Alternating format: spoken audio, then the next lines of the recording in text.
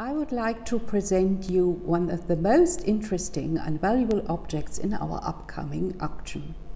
A complete set of 4 canopic jars from ancient Egypt, which were found in the burial of a very high official named Djed-Ka-Re in the rank of a viceroy of Upper Egypt. He lived in the late period during the 26th dynasty, which means in a period between 663 and 525 before Christ. But before I'm going into detail, let me say a few words about mummification in ancient Egypt. It was important for the religion of the ancient Egyptians to preserve the dead body in as lifelike manner as possible. In doing that, they were so successful that today we can view the mummified body of an Egyptian and have a good idea what he or she looked like in life even 3,000 years ago. For that reason, the Egyptians used the method for embalming the dead bodies.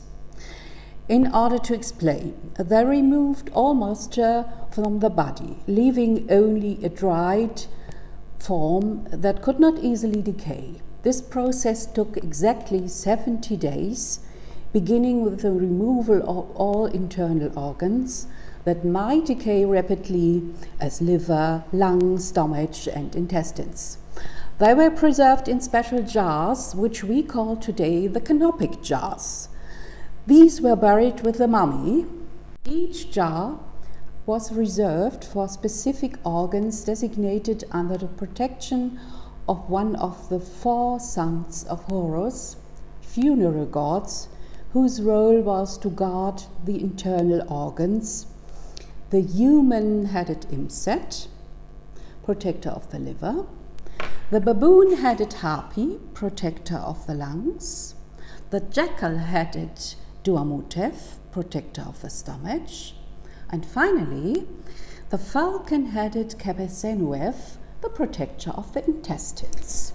The hollow jars of our set were carved in alabaster and have cylindrical bodies swelling at the shoulder and tapering to the flat base. The conforming lids are finely sculpted faces, partly with traces of black pigment. In the late period, the funerary practices changed in as much as organs were replaced in the mummy's abdominal cavity.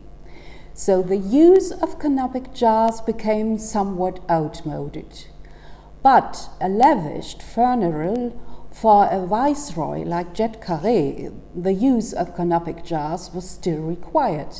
So it is not surprising that in our case, canopic jars from earlier funerals were reused. This also explains the fact that 3 of them are smaller in size than the big canopy of Harpy with the baboon's face. Each of the hieroglyphic inscriptions on the belly of the jar record the name of the tutelary god first, and then the name of the deceased, Djed-Ka-Re, holding important offices at court and high-ranking religious positions. It is also the distinguished provenance which makes these objects so particularly valuable.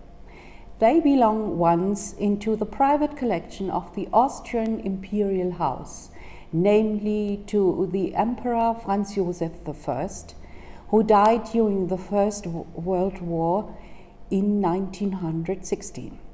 After that, the canopic jars of Djed-Ka-Re found their way into the German private collection. And these incredible pieces of history forms lot number 278 in our auction in July.